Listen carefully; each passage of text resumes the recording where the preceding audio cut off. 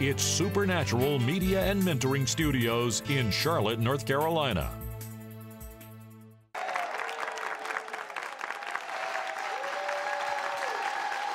Hello, Sid Roth here.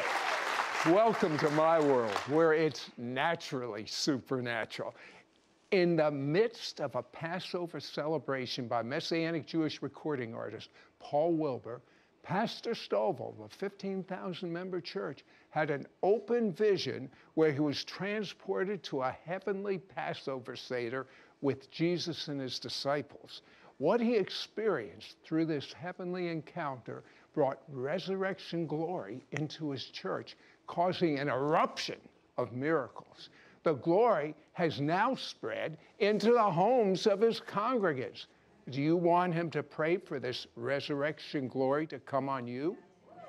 Get ready for an impartation of resurrection glory power. Sid Roth and his special guests, Paul Wilbur and Pastor Stovall Weems, will impart to you resurrection glory. Get ready for Pastor Stovall Weems to impart to you the resurrection glory that he experienced during a Passover Seder. And on this program, he will pray for this resurrection glory to come upon you. Plus, Paul Wilbur will be unveiling music from his brand new worship album, Roar from Zion.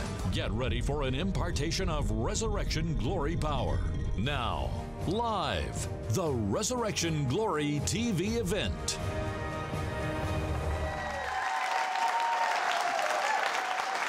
So, I've had my longtime friend, Paul Wilbur, that most of you are familiar with, and my new friend, Pastor Stovall Weems. And Stovall, about, 3 months before Paul, I gave a special presentation on Passover, and I think it was also Good Friday, at your church 3 months before. What did God tell you? Well, we had a prophetic word for the year that God was going to restore in 3 months what had been held up for 3 years. And that was kind of the prophetic word that we had for our church as we entered into a season of prayer and fasting in January. And okay. Then, Paul, you've done these type of services as long as I've known you, where you teach and you lead worship, etc. Tell me your remembrance from the time you handed, because within Passover, that's where we get communion from. And so you invited Pastor Weems to come up, and you handed him a piece of matzah. What did you observe? So the service was going along just fine. This is, it used to be a church with great preaching, wonderful praise and worship, and a clock, you know, because there's a certain amount of time that experts, whoever they are, tell us that you have to get your message aside or else you lose the folks. Was that Acts 29? I don't remember that. It's an act of, it's an act of something. But, Yes. So I had determined that being asked to, first of all, it was such a privilege to be asked to speak on that platform. And because it was Good Friday and the first night of Passover, the obvious message is we're going to celebrate communion tonight, but I'm going to show you where it came from and how Jesus institutes the new covenant. And I determined that at the point where we come to the afikomen, the piece of bread, and the third cup, the cup of redemption, that I would call Pastor Stovall to come forward and help me serve the people now that we understood what we were doing in a better way. So I did that. I called him to the platform at that point, took the afikomen, unwrapped it, and tell them what the afikomen, and they may not know that Spanish word. Yeah. So on a Seder table, on every Seder table around the world, in every Jewish home, there are certain elements. And the bread, the matzah, unleavened bread, which was commanded in Moses, leave in haste, don't put any, you don't have time for this, eat the bread and get out of town.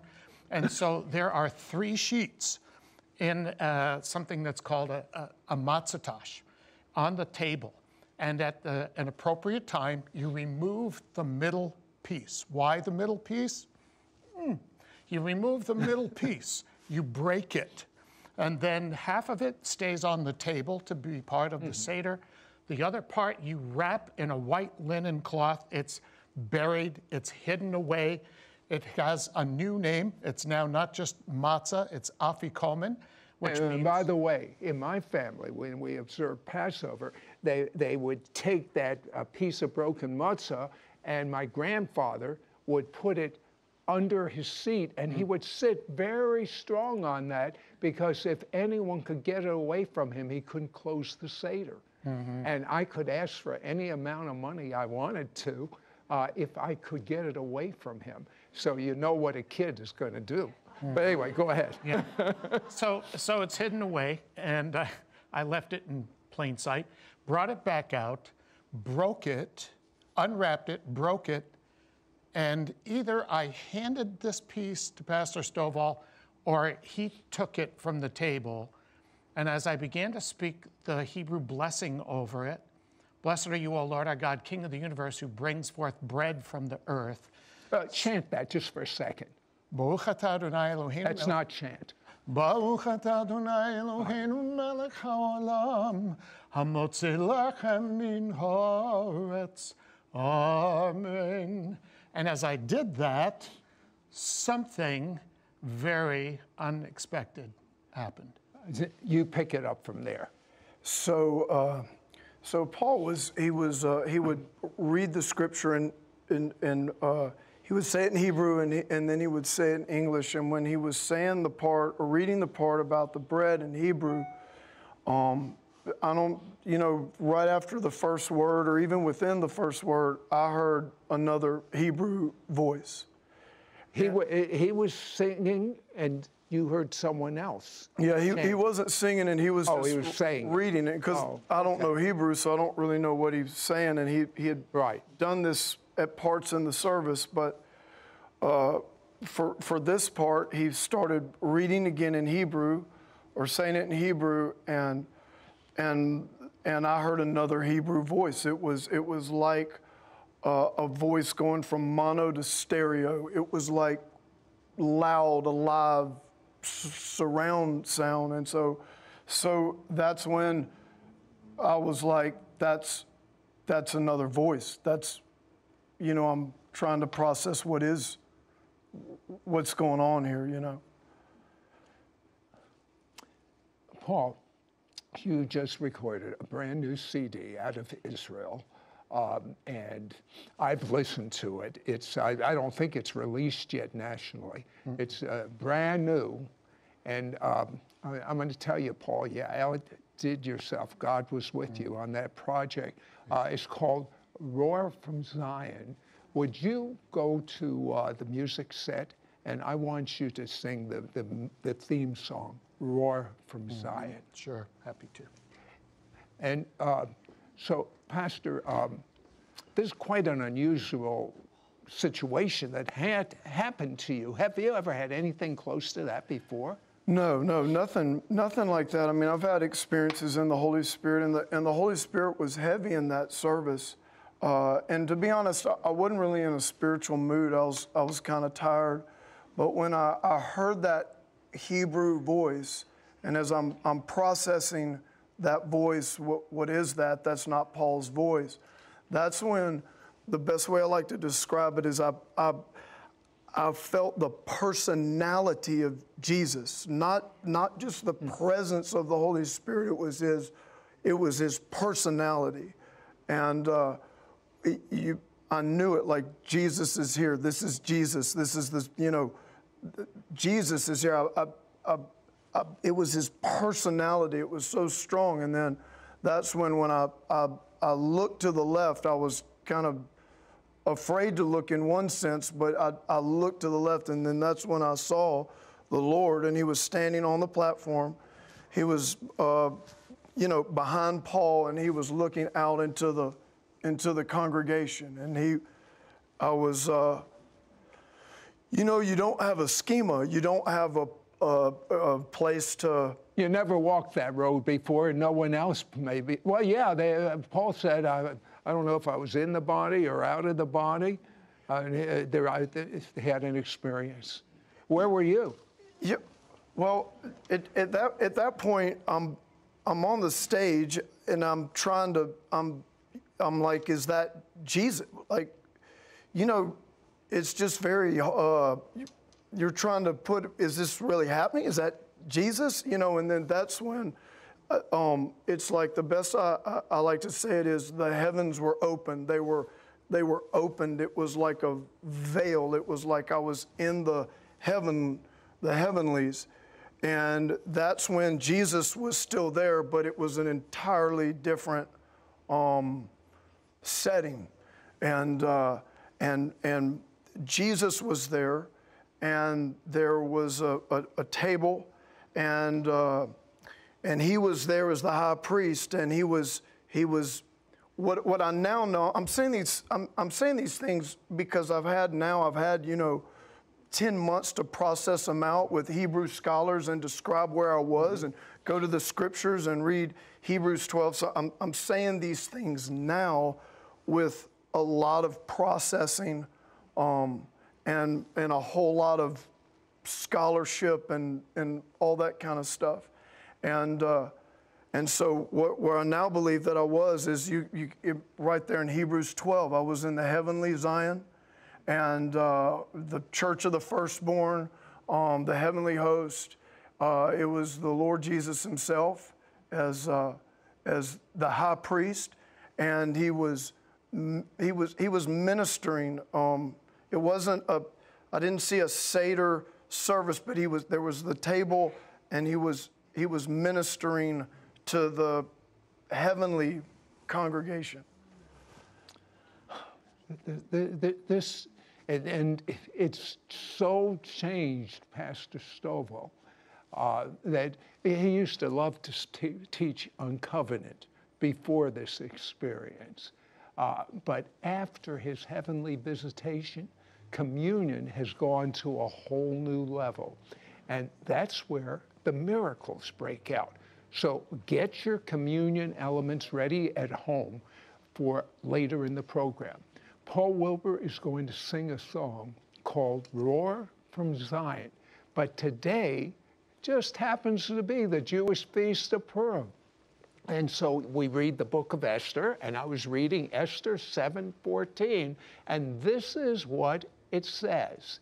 As the roar erupted from the king's mouth. Now, it's talking about a human king, but I heard it say from the king's mouth, as the roar erupted from the king's mouth, Haman, he's the evil guy, he was ready to execute every little boy, Jewish boy, every little Jewish girl, every little Jewish baby, every Jewish adult, every Jewish grandmother, every Jewish grandfather.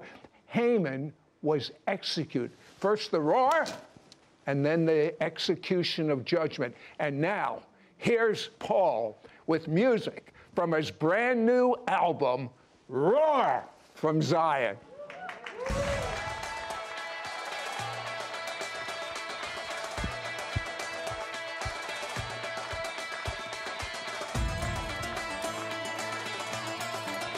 Come on, stand with me. Let's worship the King.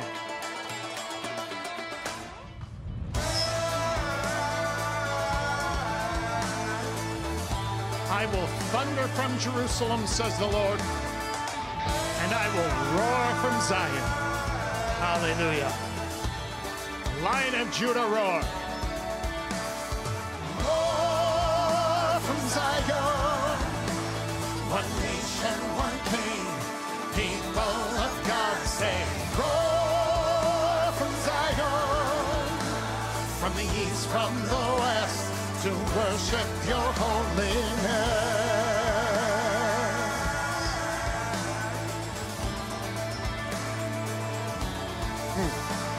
Rejoice, all you nations, hear me, O Israel. Yeshua has triumphed, his kingdom is over all. It's over all. Prisoners of hope, be now restored.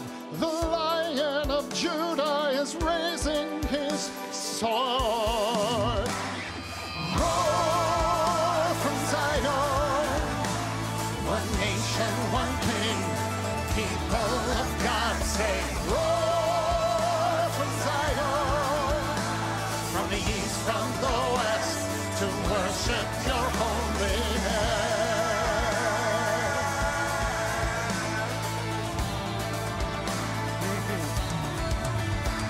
The king is among us, shepherd of righteousness. Yes, he is. He's gathered his people, called them to holiness. His presence returned, the veil has been torn, the glory departed has now been restored. Oh, from Zion, one nation, one king, people of God say, roar from Zion, from the east, from the west, to worship your holiness. Mashiach Yeshua, Lion of Judah, roar from Zion, sound of your voice, thunders from Jerusalem. Yes, Lord. Thunder again from Jerusalem. We'll be right back with more of our Resurrection Glory Live TV event in just one moment. In just one moment, find out how you can get for free Paul Wilbur's brand new audio CD worship album, Roar from Zion, which includes 18 anointed tracks. An unprecedented supernatural door has opened. Large numbers of Jewish people are suddenly accepting Jesus as their Messiah and Lord like never before. They Thought for Themselves is a supernatural book that God gave Sid Roth in a dream. It is written from a Jewish perspective, with 10 Jewish people telling their own stories to other Jewish people. The book relates to them and penetrates them in a way nothing else can. Now, God has directed Sid Roth to bring this gospel message to 2 million Jewish people in America, while the supernatural door remains open. Please call the number on the screen right now and say, yes, Sid, I will join Project 77, adopting 7 Jewish people right now to lead them to Messiah. Most unsaved Jewish people don't have a believing family praying for them to come to know Jesus as their Messiah. When you call, you are saying, I will pray for their salvation, and I'm providing each of them a copy of They Thought for Themselves. Your gift of just $77 will provide this powerful book to 7 Jewish people, and we will send you the names of your 7 Jewish families so you can hold them up in prayer. In addition, we want to send you this beautiful keychain, a replica of the high priest's breastplate, which includes 12 stones, one for each of the 12 tribes of Israel. Just as the high priest would be reminded by his breastplate to intercede for Israel, we pray that your keychain will remind you to hold up your 7 Jewish names in prayer every time you use your keys. Plus, when you call, you will also receive your own copy of the book, They Thought for Themselves. This book will stir your faith to believe God for your own family's salvation. And for a limited time only, we will also send you a free copy of Paul Wilbur's brand new audio CD worship album, Roar from Zion, which includes 18 anointed tracks.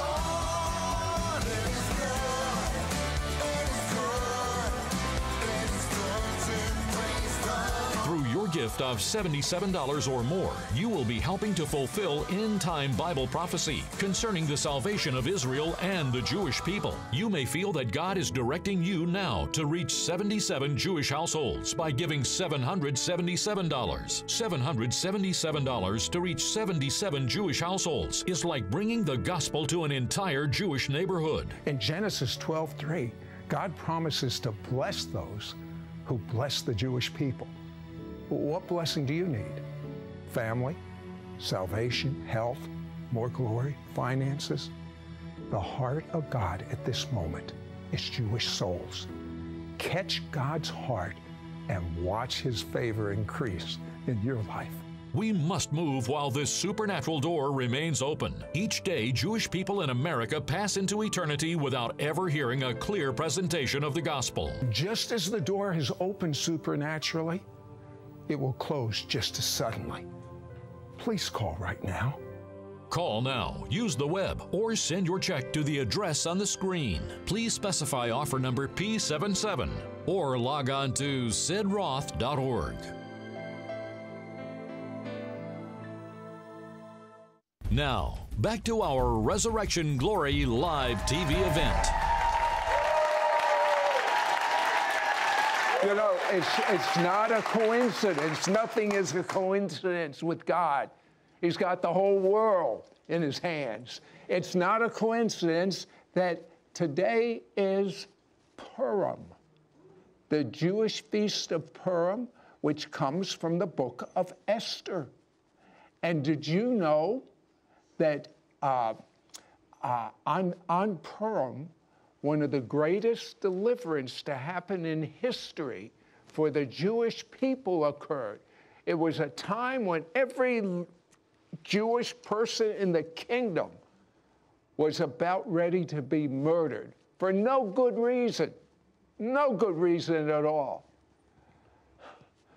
But you see, the devil's been trying to kill my people for thousands of years because he knows from the seed of the Jew came the Messiah of Israel, which will crush his head. So, I received a prophetic word, and I was told if I will believe it, I will have this. And I was told if I share this with you and you believe it, you will have it. Boy, God is doing miracles even as I'm talking, Pastor Stovall. I can tell you, this was the word, and it was supposed to occur on Purim. You see why that's such an important feast for us right now. The great deliverance happened for the Jewish people on Purim, and this is what's going to happen to you. The word was, on Purim, there will be a great deliverance in you, in your family, and everything that the devil has been holding back. How about your health? Has the devil been holding back a healing? How about some family members knowing the Messiah?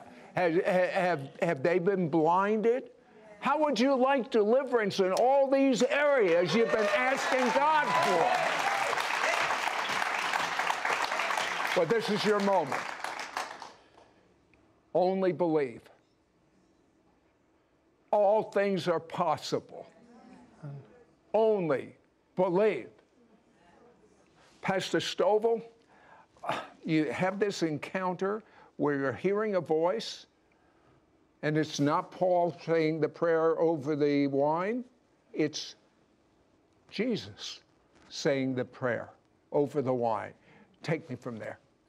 So you know, I saw him there on the stage, and then I like to say that the heavens were open. They were just open, and I was in the heavenly realm with him, and being next to Jesus, you know, that the thing I like to talk about the most is Jesus, because there were a number of things. You know, I've walked with God for 29 years now, and so there were. It's like I had known him all along, but there were some things that were very new. And so the best way I can describe it is like, it's, I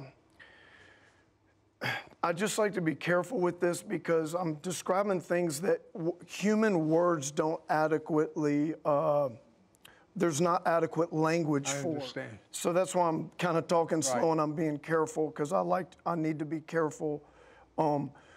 Because you're touching something holy. The holiest of holiest, yes. And so next to the Lord, the first thing was the overwhelming, it was fear, but it was pure fear. There was no condemnation, but it was beyond that. I think of what the Apostle Paul said, knowing the terror of the Lord, we persuade all men. It was a terror, but it was a pure It didn't have any condemnation, yet at the same time, there was this overwhelming love. I couldn't have been more accepted. I couldn't have been more one. I couldn't have been more known. And so it was all these tensions like that. It were these tensions of total love, total acceptance, yet at the same time, this fear, this awe of this being, Jesus. And then there was his personality. That's the word I like. His personality, he's a man of action. He was strong. He was his strength just emanates like I felt like I could headbutt a nuclear bomb. Like when you're with Jesus, like it was the strength, but it was this action, this strength, but totally under control. And I've always related to the Lord as like I'm a servant and I am. He's God, I'm the servant. But the beyond all words experience with this is how Jesus treated me, how I felt, and that was the entire kingdom. I saw the kingdom. He showed me his covenant. I beheld his glory, and the overwhelming, like, he treats you as an equal, which is, he's God. He's the Savior. But he treats you like an equal, which is like beyond, there's just no words. And then, I could talk about this for hours, but, the other thing was like in his presence, like everyone has their place. Like I had my place. The place is very. This was a table. Explain that. Well, there was a table. There was a table that was a white beyond white, like a living white. I'd rather not. I saw the spirits of just men made perfect. There was a council. So let me say this. So when you're next to Jesus, like you have to bow, like the weight, like you can't, you are bowed, and it's like your body. I felt like my body wanted to disintegrate, but yet at the same time, this strength, he was sustaining me. It's these tensions. It's these tensions, and as you're bowed, like there. Like you would never just look up and look around. That would be so disrespectful. You're just so glad to have your place, and so that was my place. At least for that gathering, that was my place, and it was like everything was here. Like he never looked at me and said, "Welcome." It like. I couldn't have been any more welcome or known. It was like I was known. There was a oneness, and then the thing was though, like I was one, but I was different. Okay, so here's this whole other component of this. I was totally one, but I was different. Like they weren't American. It was kingdom. It was a different kingdom. Hebrewish. But I was one, and this is my place. And now the best word that I have to describe how I felt grafted. I was grafted. I was positioned. The place, he prepares a place for you. I can't. So it was like I was totally one, but I was different. And so that was a huge component of the mission. And by the way, like before this night, Sid, I was like a Gentile of Gentiles. I didn't know Jewish roots. I didn't know the feast. I was always like, pro-Israel, bless Israel, but I wasn't like this big Jewish roots guy. Honestly, I didn't think any of that mattered. And so that component of that encounter where I'm one, but I'm different. That was a big part of that. And then the Lord's, man, it's like heaven's on mission. I mean, the Lord is on mission. He's the high priest, and he is the commander of the Lord's armies. It was like the congregation, the heavenly host, the congregation of heaven. Everyone, you feel equal. Like. Did you feel more, now you felt accepted, you knew the scriptures, you had walked with God, but did you feel a greater acceptance of who you are? Oh, yeah, yes. Yeah, like an invitation? Yes, like there's no greater love. There's nothing can separate us from the love of God. I think of all those scriptures now, like everything I see in the Bible now, I see differently. And I think, we're seated in heavenly places with Christ Jesus. I think it's always like that in the spirit, in the spirit realm. I just don't think we're able to experience that in our flesh, in our eyes follow fleshly bodies. And so, everyone being equal, but having different places and positions, and then the missional component, like you can sense the Lord's, his passion for his bride, his passion to bring the kingdom, that component was very, very strong. Are you saying to me, though, this was a table and the apostles were there and Jesus was there and this was like a Passover Seder? Yeah, well, that's what yes, after processing that for a while. So thank God, like Paul was there that night. So I was beside myself. And when I was first kind of, if you want to say, transitioning into the heavenly realm, the feelings that I experienced, I remember my first thought was, before things became clear, I'm back at the Last Supper. Like, it felt like the Last Supper. It felt like the Last Supper, but when things became clear, I'm like, well, this isn't a dark room. This is heavenly. And so now the word, when Jesus says, do this in remembrance of me, the remembrance up there is like a total reliving, it's the most visceral remembrance. There's not like a human word. Just how just so I understand this, Paul hands the matzah to you. You have this encounter. Did you still have the matzah in your hand in heaven?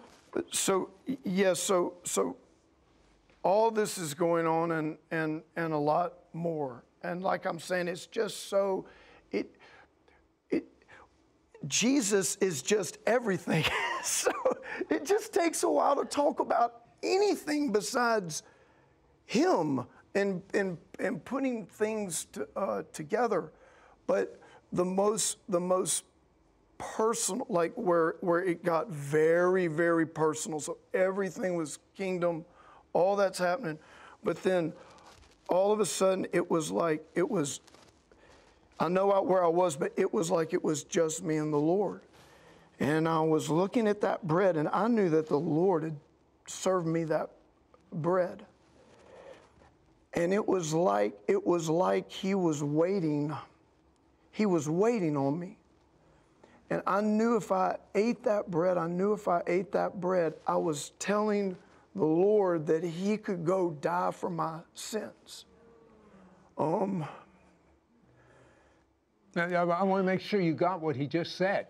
Of course the Lord died for everyone's sins, but what I'm hearing you say is he died for your sins. That revelation hit you. Yes, and like I know mentally, I know he's already died for our sins, but in this encounter, it's like he has, but he hasn't done it. It's like you're you're going back, and then you realize this. You realize the king. You just realize the creator of the universe. This being like this. How he could love you like this, and then he's, he's gonna go die for you. He's gonna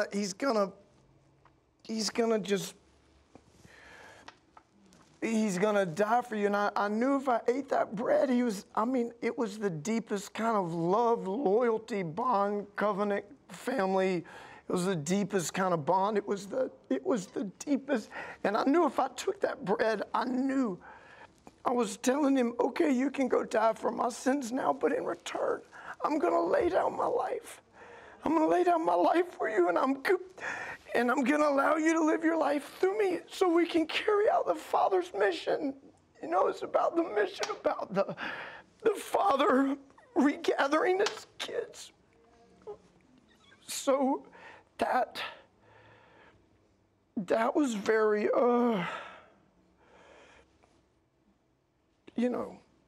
that was, it was traumatic, but in the best kind of way. I don't have a word. So it obviously took me a long time. Like I didn't know about the heavenly pattern. I didn't know about the calendar. I didn't know. I knew there were scriptures in the Bible, but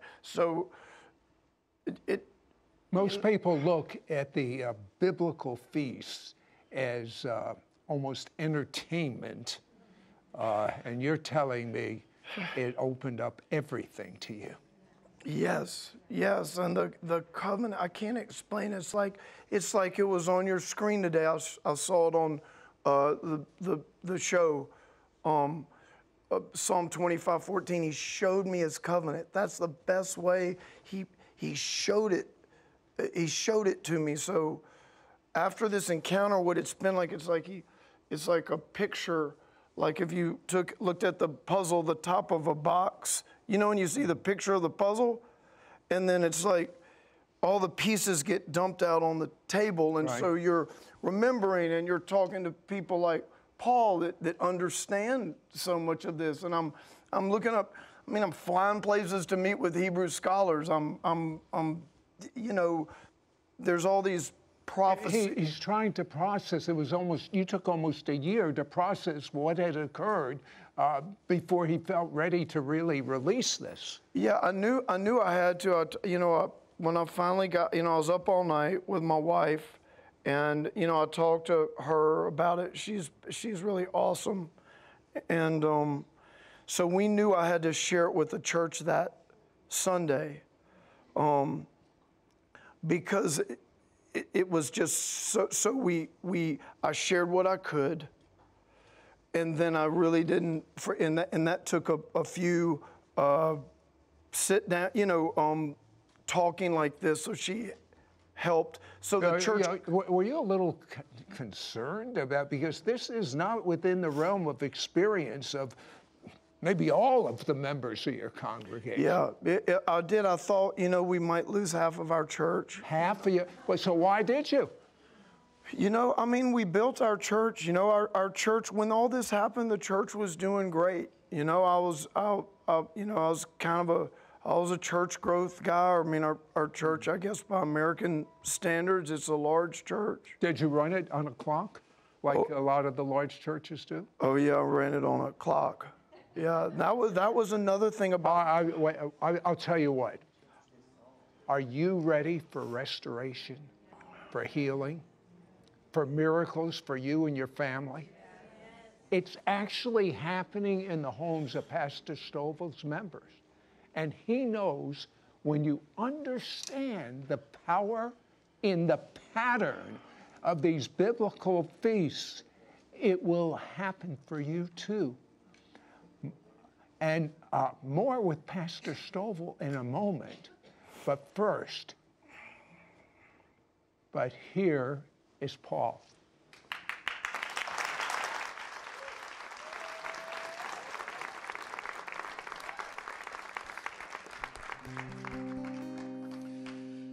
So I know, Sid, this is live TV, and you're not supposed to do it, but I can't help it. So told me that I was going to do this. And besides that, I'm used to you. How many years have we known each other? I used to read your mail, not supernaturally, but No, it wasn't. physically. His job was opening our mail. 1981. And I remember you had way back then, you had a habit of, it amused you for some reason. You would write down the different ways they spelled my name. You remember that? I do remember. But I don't want to lose this moment telling you the names that people called you. Because what transpired on that platform that first night of Passover 2018, which was also Good Friday, not only made a huge shift in Pastor Stovall, but it's affected the entire community, so that the city of Jacksonville is being transformed. Pastors meeting together, taking communion, serving the people of the city together. It's a part of the thing. And this song that I want to share right now is on this new project. But just sitting here, I knew this was going to happen. Remembering. Jesus said, every time you do this, remember me. But it's not a mental thing. This is remembering, bringing his family together. And so the first line of this song, it was written years ago, takes on a whole different understanding. When I say now, you're welcome in this place, and I remember Psalm 22, verse 3, inhabits the praises of his people. Are we ready for this kind of you are welcome in this place? The overwhelming goodness, love, favor, presence of the living King, who Peter said must remain in heaven until the time to restore all things. And I believe, Sid, that's what we have entered now. We have now entered not a new season. Seasons come and go, but a time, a kairos, that will carry us now until his return, when he thunders from Jerusalem and roars from Zion like never before, and takes up that place and invites the nations to come and worship. So, you are welcome in this place. Be enthroned upon our praises. May our worship rise like incense as we magnify the Son. Mighty God of Israel, you're the Lamb upon the throne. All blessing and honor to our God forevermore. Even so, even so, even so, Yeshua, come. All creation cries for the returning of our King. Come and take your place on the throne, Jerusalem.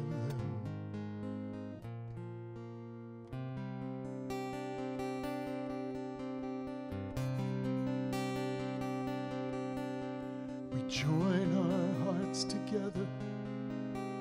We come in one accord. The bond of peace unites us in the Spirit of the Lord. Clothe us with salvation in robes of purest white. We're the body of Messiah. We are precious in your sight, even so. even so,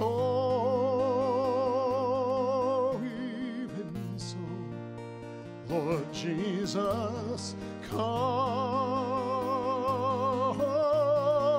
All creation cries for the returning of our King. Come and We'll be take right your back place. with more of our Resurrection Glory Live TV event in just one moment. In just one moment, find out how you can get for free Paul Wilbur's brand new audio CD worship album, Roar from Zion, which includes 18 anointed tracks. An unprecedented supernatural door has opened. Large numbers of Jewish people are suddenly accepting Jesus as their Messiah and Lord like never before. They Thought for Themselves is a supernatural book that God gave Sid Roth in a dream. It is written from a Jewish perspective, with 10 Jewish people telling their own stories to other Jewish people. The book relates to them and penetrates them in a way nothing else can. Now, God has directed Sid Roth to bring this gospel message to 2 million Jewish people in America, while the supernatural door remains open. Please call the number on the screen right now and say, "Yes, Sid, I will join Project 77, adopting 7 Jewish people right now to lead them to Messiah." Most unsaved Jewish people don't have a believing family praying for them to come to know Jesus as their Messiah. When you call, you are saying, "I will pray for their salvation," and I'm providing each of them a copy of They Thought for Themselves. Your gift of just $77 will provide this powerful book to 7 Jewish people, and we will send you the names of your 7 Jewish families so you can hold them up in prayer. In addition, we want to send you this beautiful keychain, a replica of the high priest's breastplate, which includes 12 stones, one for each of the 12 tribes of Israel. Just as the high priest would be reminded by his breastplate to intercede for Israel, we pray that your keychain will remind you to hold up your 7 Jewish names in prayer every time you use your keys. Plus, when you call, you will also receive your own copy of the book, They Thought for Themselves. This book will stir your faith to believe God for your own family's salvation. And for a limited time only, we will also send you a free copy of Paul Wilbur's brand new audio CD worship album, Roar from Zion, which includes 18 anointed tracks.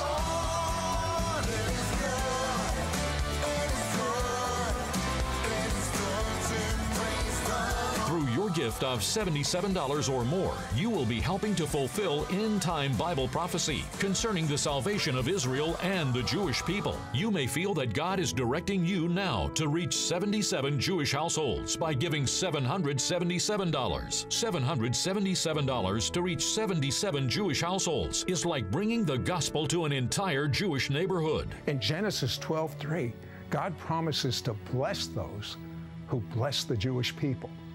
What blessing do you need? Family, salvation, health, more glory, finances?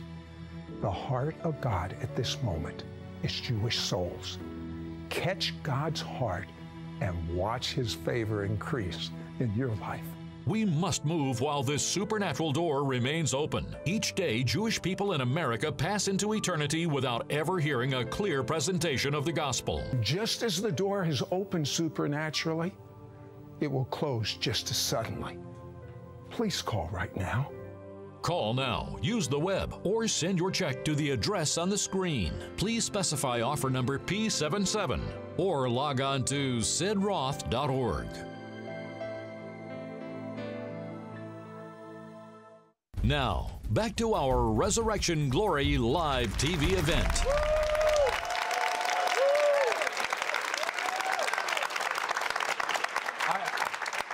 I don't know about you, but I have been feeling the presence of God, the manifest presence of His glory on this whole show. Pastor Stovall, you talk about terms like power in the pattern, and now you're in alignment. Explain a little bit about that. So you know, one of the things that happened, the Lord showed me, it was a very humbling experience in the sense I realized that I had been a ruler in a lot of areas instead of being a steward. And I had taken things that were supposed to be tools, and I had substituted. I'd taken the Lord's glory. You know, when we rule instead of steward, that's when we take His glory. And I did it out of ignorance, you know, but through all this process, what I realized, I felt like I was giving Jesus His church back. And it's just very, you know, you just realize that you were doing things or that you weren't authorized to do. And so immediately my mindset changed to, okay, I'm a steward, Lord. I saw the kingdom. So now that prayer, you know, our Father, very important. It's I would say the language of heaven is always our, we, us. It's we're all family. That's why no matter who's watching today, we're all covenant family, and we can all have an encounter with the Lord. And so, who art in heaven, He's other, He's holy. Hallowed be thy name, holy. So restoring God's name, bringing the honor back to God's name. So our Father who art in heaven, hallowed be thy name. So we're all family, but the Lord has His special place in the family. He has His sacred place in the family. You know, your kingdom come, your will be done on earth as it is. So the kingdom of heaven, it's the rule and the realm. You can't improve on the kingdom of heaven. You can't innovate. You can't make it better. You can't. So immediately my mind was, okay, the kingdom as it is. Okay, how do I steward that? So, and am I authorized to substitute this? Am I authorized to there were just so many things, and so it's things like I began to look through a kingdom filter. Now, obviously, it's Friday, which is the Sabbath. It was Friday night. It was also Passover, so it's the double Sabbath. But then I began to, it's almost like I had this kingdom filter, and then I began to see, well, wait, Sabbath was way before the Abrahamic covenant. It's back here in Genesis 2. Wait, the Sabbath was the first day after creation. There's all of God's family, heaven and earth, at the Father's table in Eden. Eden was the bet of the Father's house. Here's the heavenly and earthly family together at His table, and He's, you know, that whole language of Shabbat Shalom. This is what it's all about. This is how everything should be. This is wholeness. Yes, you're going to, you know, subdue the earth and all that, but nothing is more important than this. And so I would say I saw these kingdom where the Jewish people have carried them in the context of covenant, but I began to see these things like, wait, these are kingdom. These are not just Jewish things. So the biblical feasts, yes, are the Christian feasts, and yes, the Christian feasts are the biblical feasts. Yes, yes. So am I authorized to not participate in that kingdom pattern? So I'm not authorized to do that. Someone else can do that. I'm not authorized as a steward of the ministry that the Lord has entrusted me with to substitute things that are clearly a kingdom pattern. I'm just not authorized to do that. You know, every time you open your mouth, you are unpacking revelation that has been hidden from the church for 2,000 years. But let me remind you to get your communion elements ready. In our ISN segment, as we take communion together, we will align ourselves with heaven, and heaven will invade our studio, or wherever you're watching us. We'll also have more from Paul Wilbur, so stay with us. We'll be right back with more of our Resurrection Glory Live TV event in just one moment. The supernatural of God knows no bounds, and now there are no limits to equipping you to receive your supernatural breakthrough anytime, any place. ISN, The It's Supernatural online network is now available for your mobile devices and smart TVs with this free ISN app.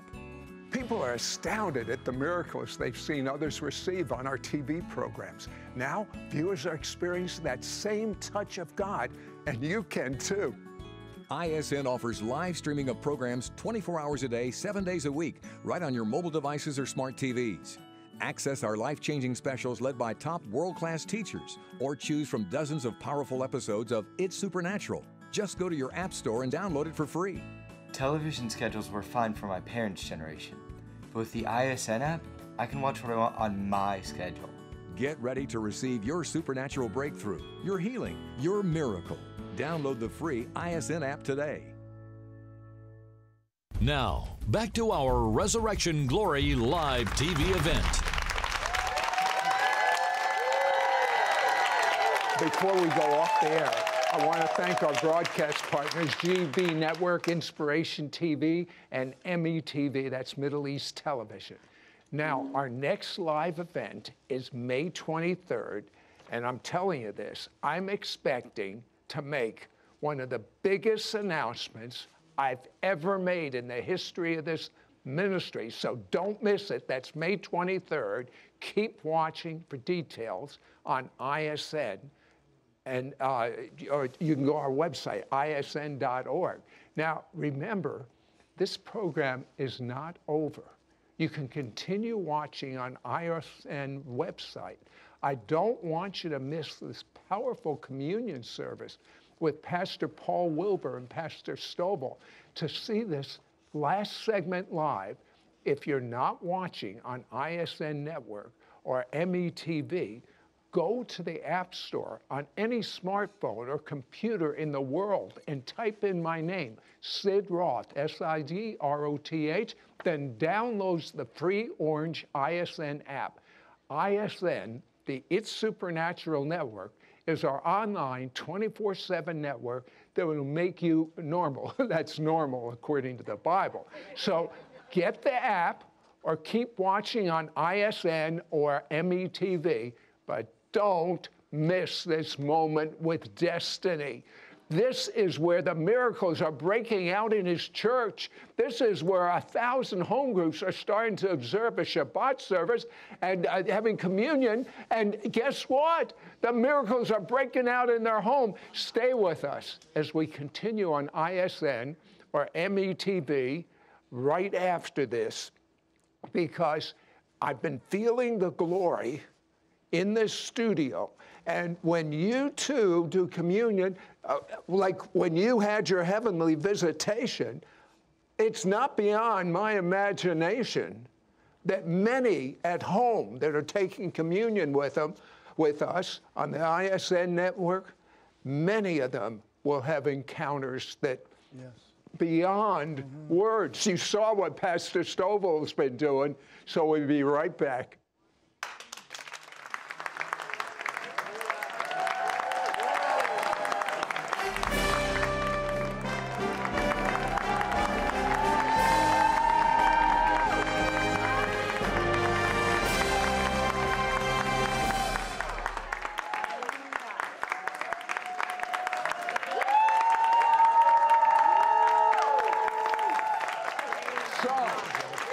We're back. I told you what God's up to. Can I ask you two gentlemen to share communion with us? Yeah, be a privilege. Just as you feel so inclined. So,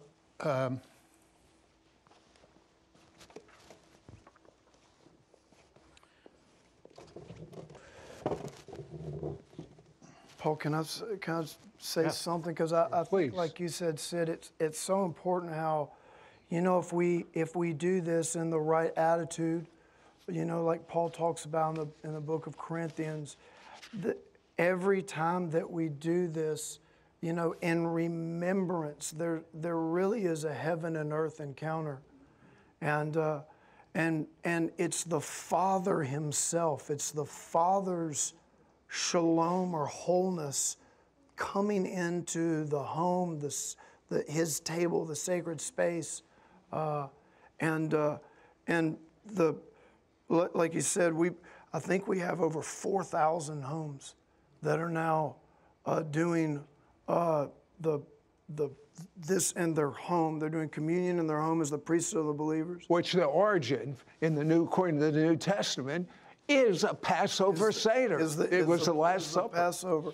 And the Lord is doing in a moment what we haven't seen done in years. Like we've seen one woman, terrible cancer, then diabetes, couldn't worship like one Shabbat with her family, totally healed from 20 years of pain.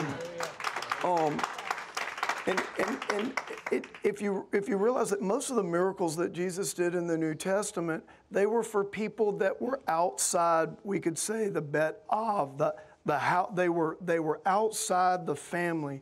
So his healing was to bring them back in the family. You know, I'm convinced that the reason Jewish people's families and the people, we've stuck together. It was so family-centered. Now society's pervading everything, but I mean now the society has kind of messed up even the Jewish families, like all families, like even your church families. What's happening with your families when they observe this Shabbat as a family? As a family, so the Lord himself shows up. Like it's like the Father. I feel like it's a prophetic act. It's a demonstration that one day we're gonna come to the Lord's table in the marriage supper of the Lamb. It's a prophetic act that for me and my house, we're gonna serve the Lord. It's a prophetic act that we're not part of the Babylonian system, but we're part of the Lord's, the Lord's house. And so the Lord's just showing up. We've had couples that have been in marriage counseling for years, no progress. One Shabbat, God shows up, total restoration, total reconciliation. We've had all different types of kids getting off all kind of medicine, kids having, social and anxiety disorders, people getting healed, a whole lot with the kids, nightmares. It's the family. We're able to get, single people together in different ways. But this is the thing. The church. It's the home. It's the local church. It's the regional church. But the kingdom, but that home, that Bet Av, that sacred space, like the Lord wants our homes. He wants our families. And if we will invite him in and believe that the bread of life, he's the bread of life, and we believe that juice represents the blood that cleanses us from all sin. We receive forgiveness. We forgive one another. It's an encounter. It's a heaven and earth encounter. And I believe it's going to happen here. I believe if people will honor it for what it is and not treat it as common. Well, when Pastor Weems, Paul Wilbur, says Shabbat, there are many watching us that don't even understand the term. Well, just in a line, what does that mean? So there was evening and there was morning the first day. And so on the seventh day, on the seventh evening and morning, God rested from his work and he said, do like I do. So Friday night until Saturday night, 24-hour period from sunset until sunset is the seventh day of the week. It's the Sabbath. And it's time to lay down all of our stuff and come together as a family to enjoy, to allow heaven to put our homes back together. Our homes were intended to be an outpost of heaven. Yeah. But we've allowed so much of the culture to invade our homes that we're finding husbands for the first time praying for their wives. Praying for first their time. And I'm talking about staff people, church staff people admitting, I never prayed for my wife, and using the pattern of this celebration And remember? We would write, and we wrote, we found that people, you know, they need help. So we reach a ton of lost people.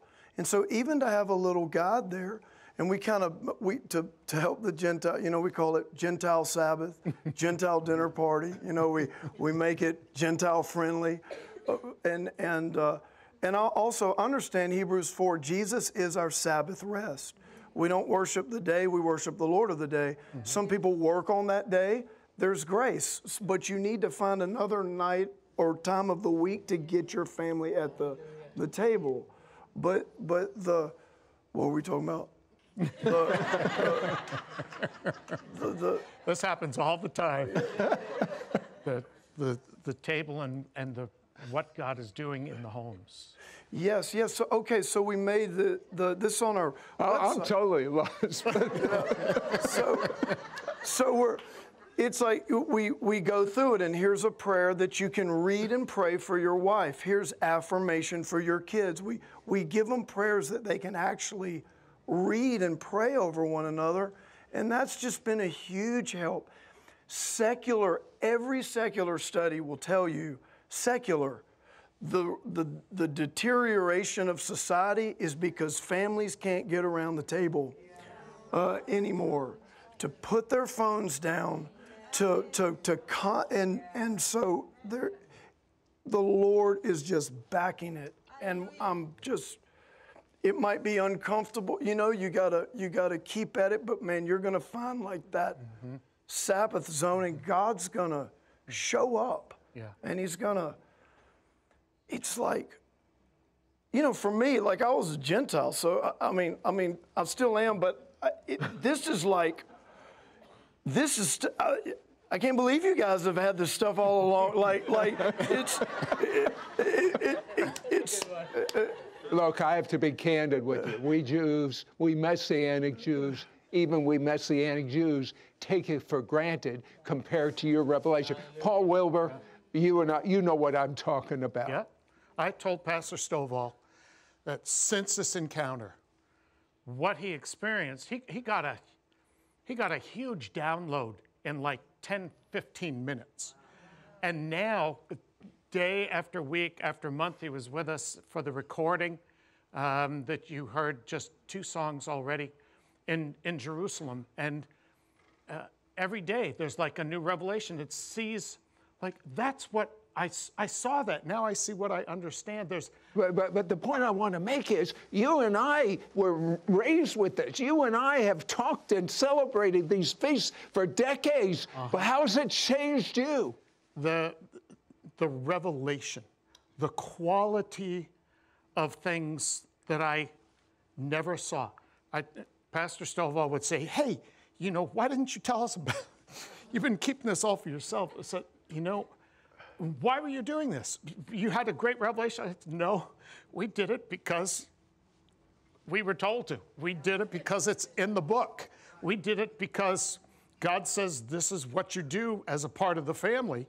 And we did a lot of these things without appreciating the fullness. Remember in Matthew chapter 5, Jesus' Sermon on the Mount, you know, beautiful setting, thousands of people there. And he makes the statement that a lot of churchmen bypass, ignore. He said, don't think that I came to destroy the law or the prophets. And, you know, if the church world has made one huge misstep in this, is to classify everything under the Old Covenant, the Old Testament, as law, everything under the New Testament as grace.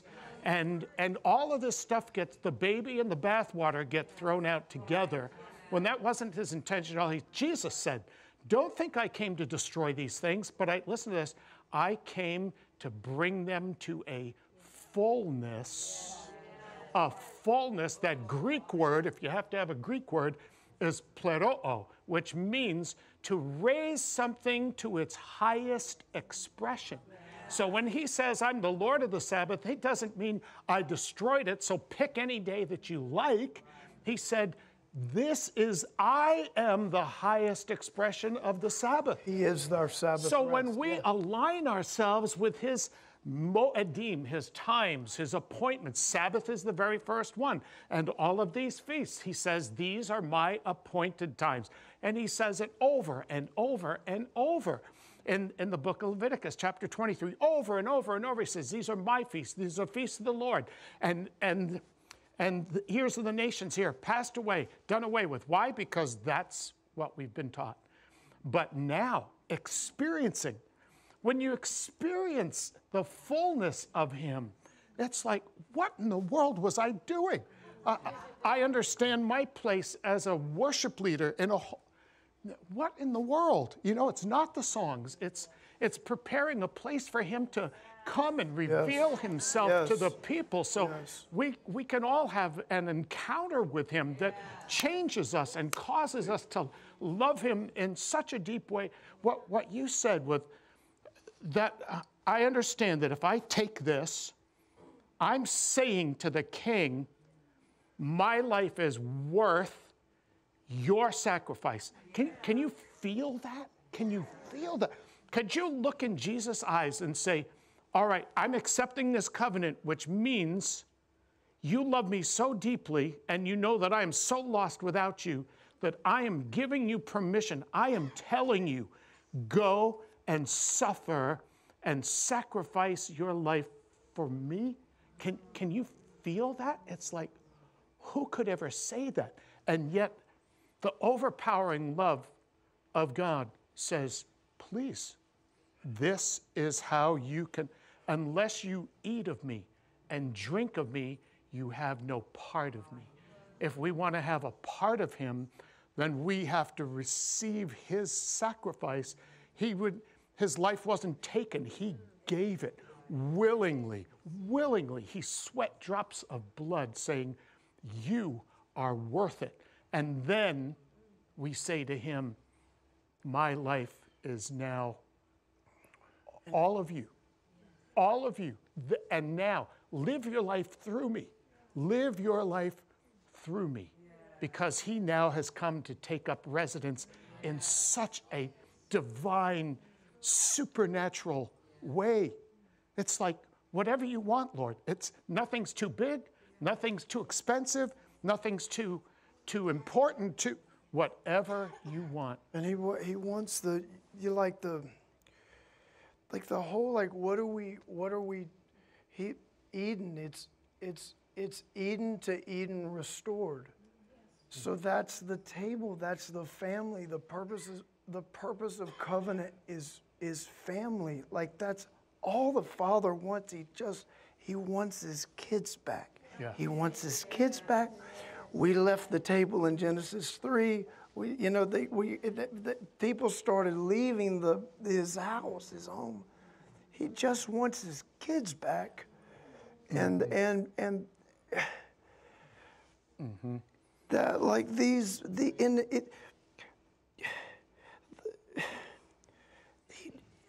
he wants the family back. And our mission, when we eat of this table, is to satisfy, I hope you can hear this, to satisfy the heart of the Father, to have his firstborn sons and daughters back at the table. Jesus said, I've come for the lost sheep of the house of Israel. And when you take of the table of the King, can we feel his passion, to bring my sons, and the heart of the Father longs to be restored to his firstborn. And this has taken on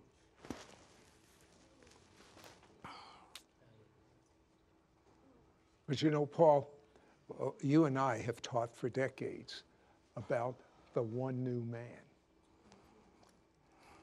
What would happen if first you opened up your home and you go back to these biblical patterns and you start having a dinner together with the whole family, and then God restores the whole family, and then God heals the whole family, and then God delivers the whole family, and then this whole loving family invites the Jewish friend that God has had, that's the one new man, Hello. that God has had cross his path and invites him into what the Bible talks about provoking the Jew to jealousy. Do you know the greatest way you can provoke the Jew to jealousy, and I might add a Gentile Christian, is to have a whole loving family Yes. sold out to the kingdom, Yeah. and invite that Jewish neighbor, doctor, accountant, whatever, into your mishpacha, that's a Hebrew word, into your family. Say, I want you to come to my Shabbat meeting. Shabbat? You're Gentile. What's this? We don't even observe Shabbat. What are you doing? And they come in, and the love of God. Pastor, what's happening to the homes of the families in your church? You know, it's the Lord. The Lord Himself shows up, and it's the demonstration. So it's this demonstration of loyalty, and then the Lord brings His shalom. It's like it's His table, and so He's the guest of honor. He shows up, and He heals, and he does what only He can do. You know, we can't. You know, we've all been charged with the Great Commission. Well, we have to model what the Great Commission is for. Well, it's for the Father getting His family back. It's for family. So like in my pre-encounter, I thought that that's modeled in the local church, like in the building. Well, really the local church is to equip the priesthood of believers for them to function as that in their home. The home is the outpost. Yep. That's how our light shines in our community. And as you were saying, Sid, now, okay, here's Jewish people. What are you doing? This is Jewish. This is, you know, what? And so it's just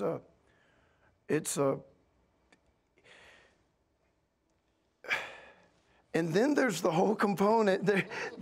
There's so many components. Like we just. How many minutes did you get all these years of download in heaven? How many minutes were you there? I'm still mining a lot out, but it's like this. So let me encourage parents, okay?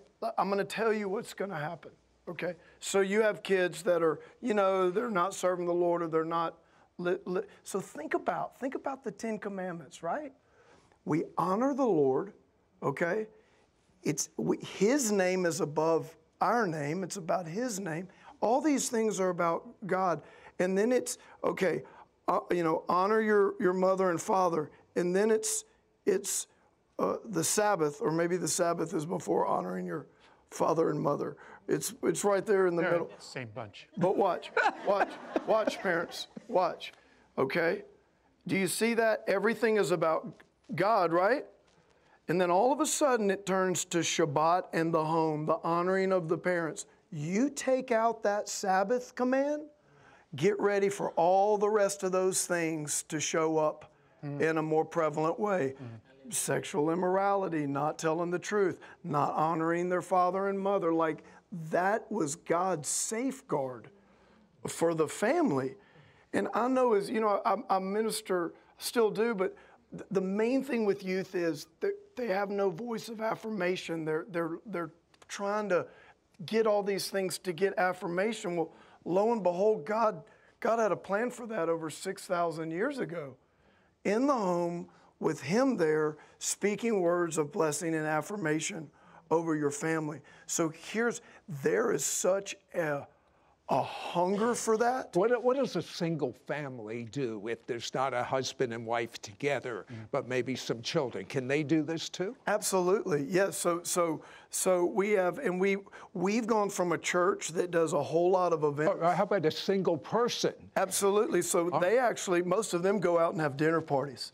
So we'll rent out entire. I know one restaurant we rent out the entire restaurant, and they go there and they hang out and they do the Shabbat, and it's very festive, and it's very that kind of festive celebration. And clean.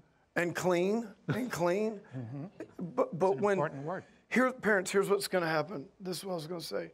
So you're going to drag. Okay, just listen. 1 hour. Give me 1 hour. You know, whatever you have to do, get them to the table. Okay. Get them to the table. You have a meal. Do your best. You know, on our website, there's actually a Shabbat guide that can help you walk them through it. So they're going to be resistant, and, you know, at first they're going to sit around. Watch this. All of a sudden, they're just going to start talking. Okay?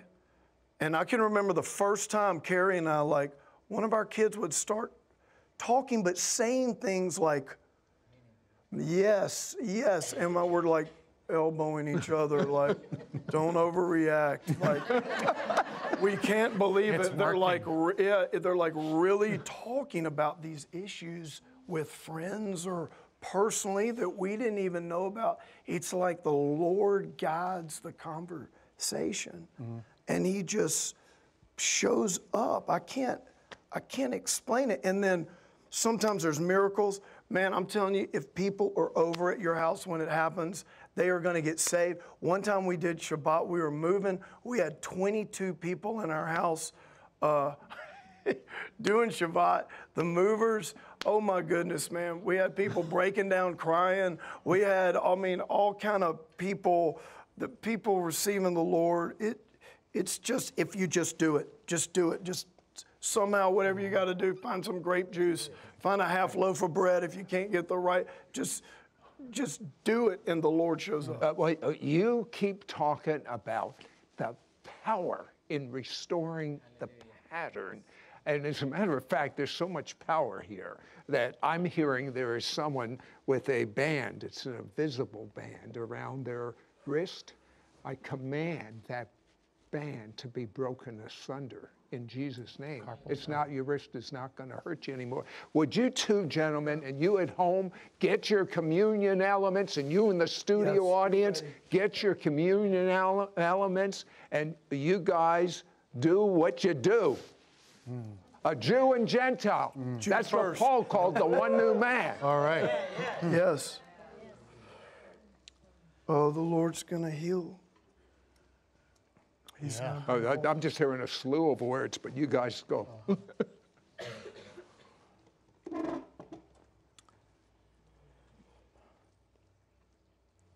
So the scripture says, after the meal, He took the bread. There was a lot of bread on the table. But I want to remind you, the bread that He took was the middle sheet that was removed, broken, wrapped in a white linen cloth, and hidden away. And it comes back at the end of the meal. It has a new name, Afikomen, I will come again. And our Bible says after the meal, in this order, He took the bread. Not any bread. He took the bread that was wrapped, buried, hidden away. He unwrapped it. He took the bread and He said, this bread, this is my body. The one that was removed, it's pierced, it's bruised, it's striped. He said, this is my body. Wrapped, buried, hidden away. I will come again. This is my body, which I am giving for you. And so do this in remembrance of me. And then He took the bread and He broke it. And He gave it to His friends. Gave it to His friends.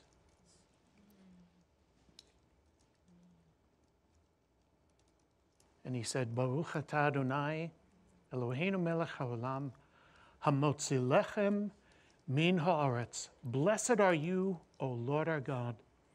You are the King of the universe. and you bring forth bread from the earth. And he said, eat of me and be every wise whole. Lord, for your body, we receive now all of your bruises, all of your pain carried for us. And taking this, we are made whole, a friend of God. Receive the body of the King given for you.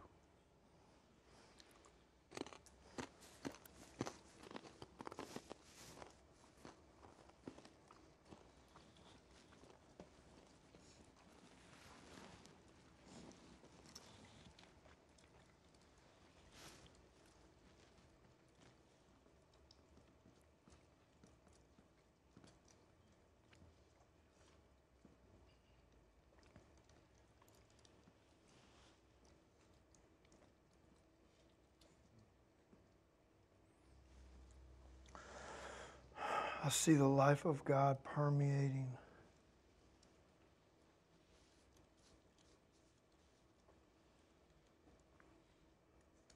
Lord, we thank you for the bread of life. We thank you for your life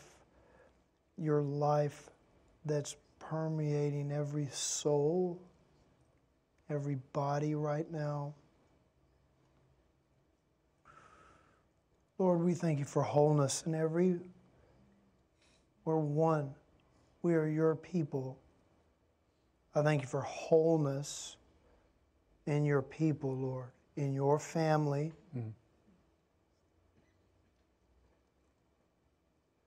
You're whole. You're healed.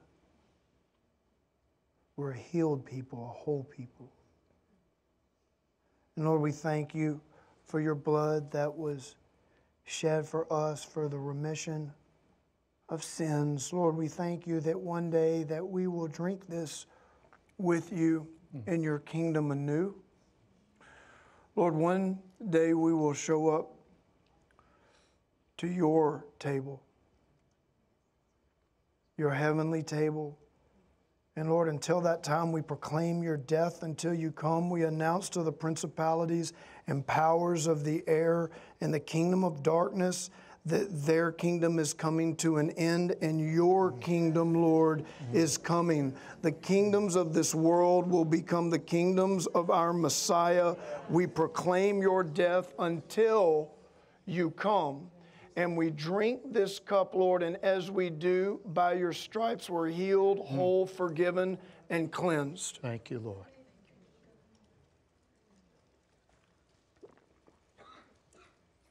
The third cup, the cup of redemption. Everything according to plan. Everything according to plan. And someone has just been healed of ulcers, painful ulcers in your stomach with taking this covenant. And there's a woman who has been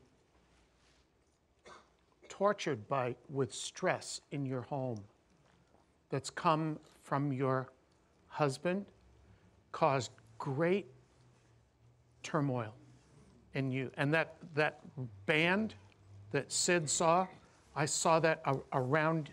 So at times it's almost impossible for you to even take a breath and breathe. And the Lord just cut those bands with his pierced hand, that his sacrifice purchased for you a peaceful place, a place of shalom and rest. And that stress and that has been broken off of you. Those words of covenant breaking and cursing have been cut off from you, because this meal sets you apart to the table of the King. And he is working in your home. And if you'll do what he shows you to do and create a place for him there, He will come.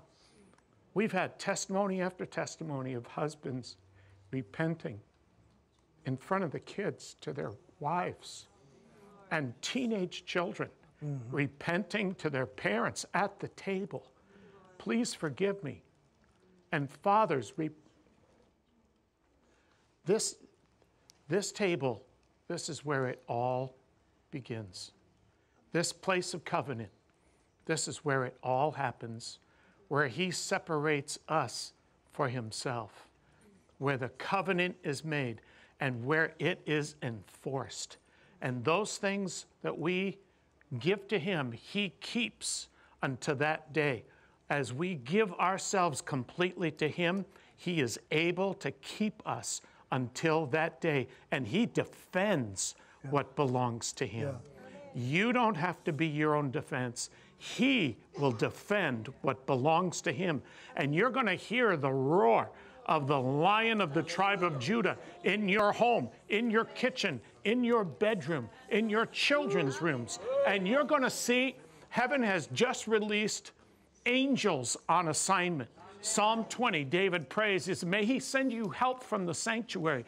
You have just opened the covenant door of help from heaven. You're going to see, what was that? What did I just? No. Yeah. Angels on assignment. Nothing weird, nothing strange. It's just they are active now on your behalf. They are come on the command of the king to watch over you and to keep you, to protect you, to shield you, to bring information that you need in a timely way. No longer back there smelling the same old dead air. Out front where we belong, leading the way, being bold with that which we know, that which I am not ashamed of the gospel, the Apostle Paul said. I am not ashamed of the name of Jesus. I'm not ashamed of the name of Yeshua. He gave it all for me so that I could be all that he's made me to be. I'm not ashamed and I'm not afraid. And yes, some days I have to remind myself of that, but every Shabbat when we take this, Lord, I'm not ashamed. I am not ashamed of you, and I am not afraid. Yeah. And we open up our homes, and our neighbors now know that we serve a different government, that we love a king.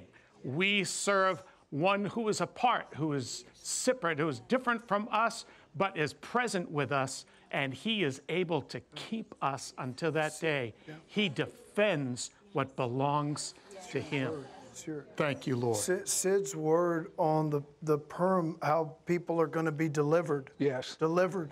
So Passover, God said, on the Sabbath, remember, it was I, the Lord, who delivered you out of Egypt with an outstretched arm and mighty acts of judgment. Jesus' outstretched arm, God judged him for our sins. The blood of Jesus cleanses you and delivers you. You're like this. This is the deliverance. This is the wholeness that Sid was talking about. But not only that, it's the hedge. It's the protection. Remember the blood over the doors at Passover. Right. And not only are you delivered, but now God is the guardian. Remember, he's the guardian of your sacred space, your temple, and your home. He watches over your house. Right. There is nothing more powerful than the blood of Jesus. If the blood of Jesus, Father, I pray for a revelation of the blood of Jesus. Yes. Lord, that the blood of Jesus, as Sid declared today on this Purim feast, Lord, the blood of Jesus saves, redeems, and delivers us. You have delivered us with an outstretched arm. And now we are your people, and you are putting your hedge, you are putting your protection, you are guarding over and watching over us, because we're not gonna fall back into brokenness, but we're gonna move forward as a people in wholeness and deliverance in the mighty name of Jesus. Thank you, Lord. Yeah. Amen. You know,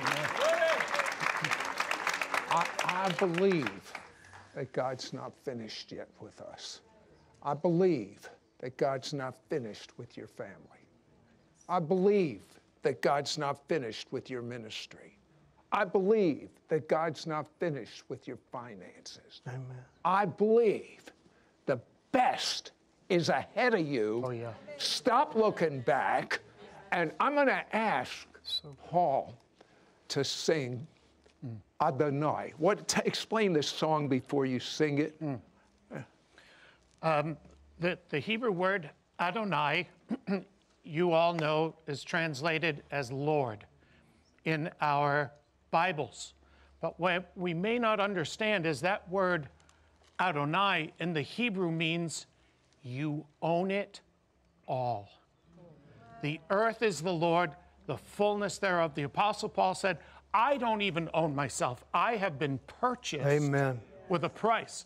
So as we declare, you are Adonai, we say, it all belongs to you. Have your way, Lord of eternity. Many of you probably know this when we redid it in Jerusalem, but it's now taken on another whole dimension, and we can enjoy this. Paul, would you go to the music set, and as you get set up, I just want to point out to you, we Messianic Jews, we got the tradition of traditional Judaism, then we layered it with the tradition of Christianity, and we Jews are famous for tradition. We got double tradition now. But what happens when you take these biblical patterns and present it through revelation? You've just had a demonstration of revelation rather than knowledge. I mean, it's like, if God's not behind it, I don't want it. So good. Amen. Paul Wilbur and Adonai.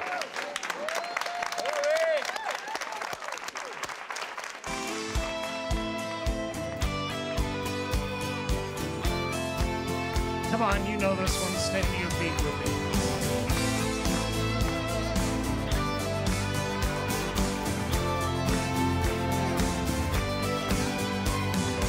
Lord of eternity, mystery behind the veil,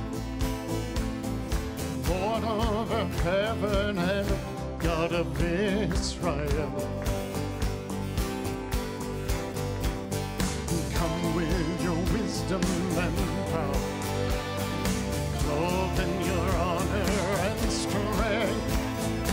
Lord, hear the cry of our hearts. Come, O conquering King.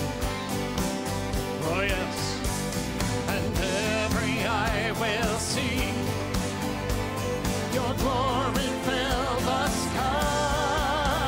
Adonai, Adonai, every knee will bow to you, Lord Most High.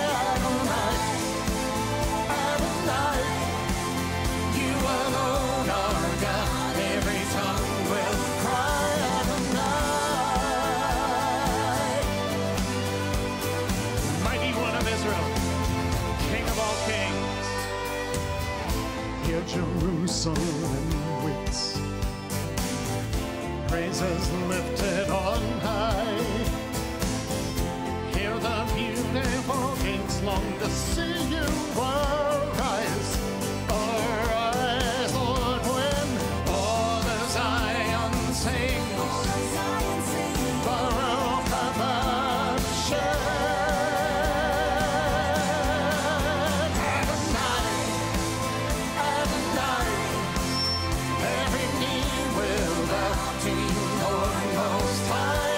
Adonai, Adonai, you alone are God. Every tongue will cry, Adonai, Adonai, every knee will bow to you, Lord Most High.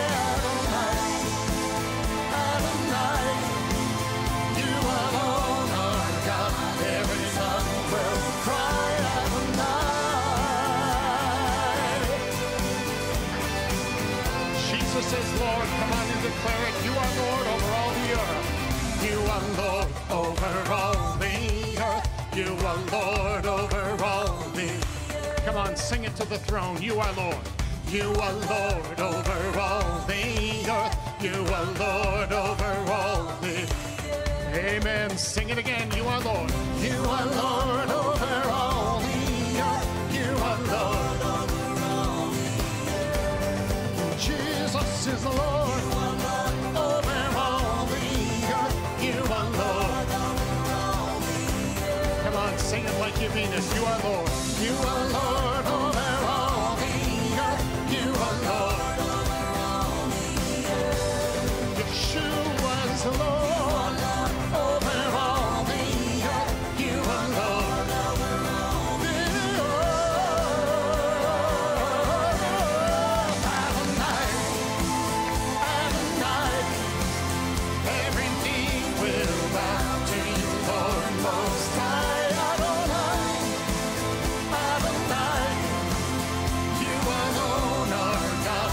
Every tongue will cry. Adonai, Adonai, every knee will bow to you, Lord Most High. Adonai, Adonai, you alone are God.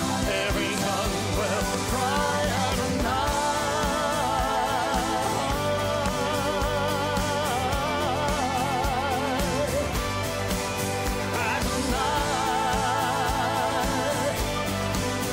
Hallelujah. Jesus is Lord. Come on, give him a good shout of praise.